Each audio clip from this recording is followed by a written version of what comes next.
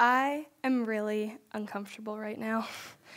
I'm 16 in high school, and instead of lounging on my couch watching Netflix, I'm staring into a spotlight. Instead of comfortably chatting with my friends, my voice is shaky. In the past, this would have made me think, I don't belong in this place. 4 years ago, during the COVID-19 pandemic, I stared into the loading screen of my computer, hands fidgeting and heart pounding, as I waited to begin the WebEx meeting of my first class here at Colorado Mountain College, CMC. I was in 8th grade, an 8th grader in college, and I couldn't help thinking, I don't belong in this place.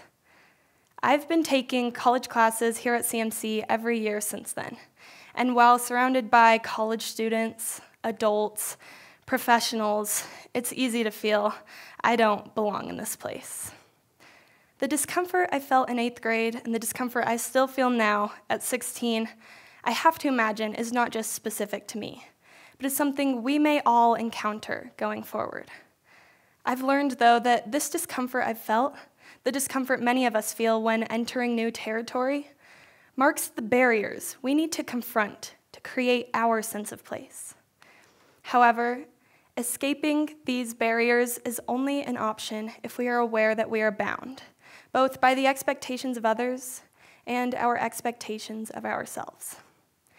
Each one of us is like a bird that's been caged throughout our lives, told where we belong, where we'll be safe. And often it's so convincing we can lose sight of the bars around us. After growing familiar with the comfort of a cage, the world beyond can start to feel more daunting than exciting. But we need to remember, birds were born to fly free. It's why they have wings, and it's why we shouldn't restrict ourselves to the places, the cages, where we're told we belong. Although we often feel limited by others' expectations, we can break free of them to create a place for ourselves. Creating your place involves discomfort. It requires change, but it can also produce a place of your own. We need to begin by acknowledging what can force us into these cages. External expectations imposed upon us can leave us feeling trapped somewhere we don't want to be. These restrictive expectations are reflected even in a name that also, ironically, is equated with freedom: Nelson Mandela. Many of us are familiar with this name, the name of the man who successfully led the struggle against apartheid in South Africa. But Mandela's birth name was Rolihlahla. When Mandela, in his autobiography, Long Walk to Freedom, Mandela explains how his white teacher reassigned him the Christian name Nelson because white people were unwilling to pronounce an African name or considered it uncivilized to have one. Mandela's wings were clipped as he was expected to give up his identity, his culture, restricting him with this new name. A few weeks ago, I visited Robben Island in South Africa, where Mandela was imprisoned for his efforts to end apartheid and achieve freedom and equality for all races. Mandela was put in a literal cage because he was expected to be complacent, as the white minority confined him somewhere he didn't want to be. While Mandela was limited by a racial barrier, we may also be limited by other traits, such as gender or age. The barriers we face can be far less extreme than Mandela's while still being valid. For example, I've experienced an age barrier in my academic pursuits. This age barrier first became apparent to me when I had to transfer schools after 5th grade because I was not allowed to move ahead one grade level in math, despite having all the qualifying grades and test scores.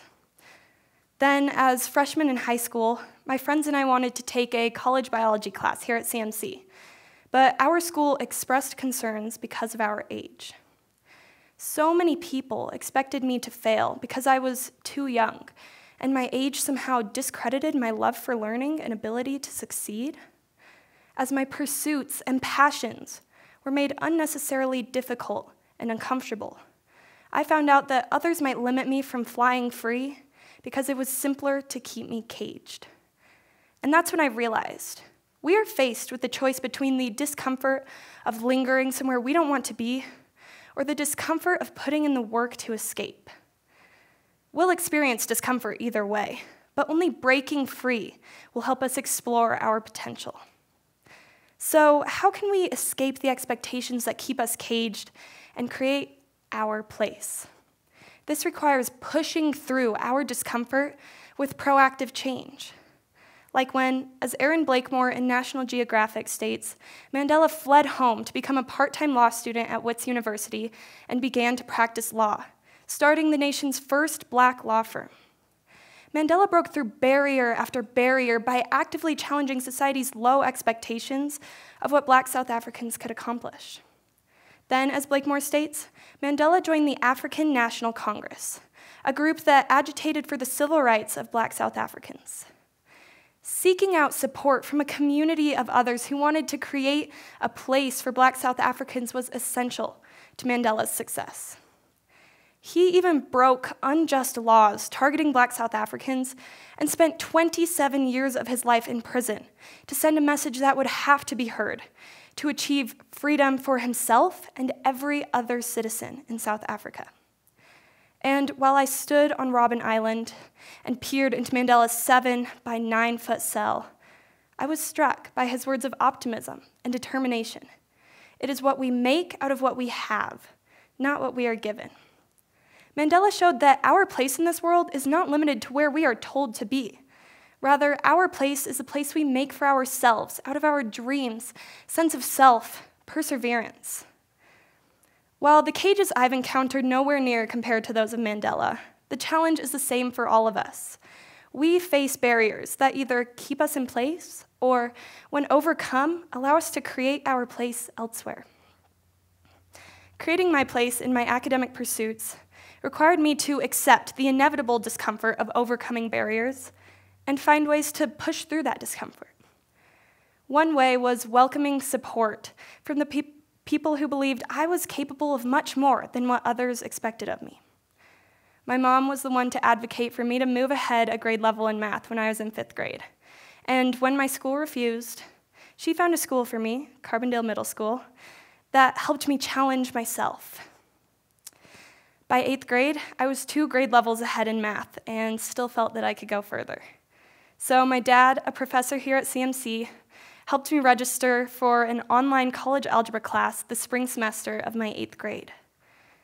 Taking opportunities my parents helped create for me was essential to breaking free of an imposed age barrier.